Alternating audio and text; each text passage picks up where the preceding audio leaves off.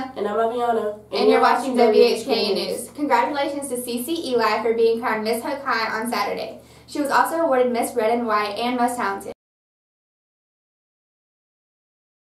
Also, congratulations to Dominique Quinga for being crowned first runner-up and Miss Congeniality. The Black History Month program will take place this Friday, February 24th during the 4th period. Students will need to show a current school ID in order to attend. The Senior Movie Day will be this Thursday, February 23rd. On that day, participant seniors will check in their first period teacher and report to the bus parking lot by 8:45. Prom will be hosted this year on April 8th at the Crown Coliseum in Fayetteville. Tickets are currently for sale for $35 and can be purchased from Ms. Thompson in Guidance.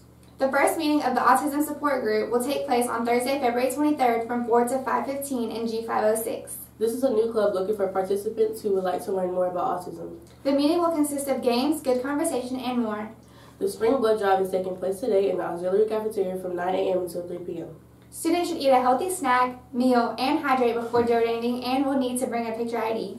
All juniors will take the ACT on Tuesday, February 28th in the McAllister building. The ACT is required for all juniors in North Carolina. Students can send these scores to colleges for free as well. Seniors who are currently enrolled in English 4 this semester will have the opportunity to complete internship hours on the 28th. Well, that's all for today's news. Teachers, if you have any announcements that you would like to have aired on WHKE News, send them to hopenews@gmail.com. I'm Aviana. And I'm Savannah, and this is WHKE News. Pray for who lost their fate and died too young. Pray for the ones I hate, the ones I love.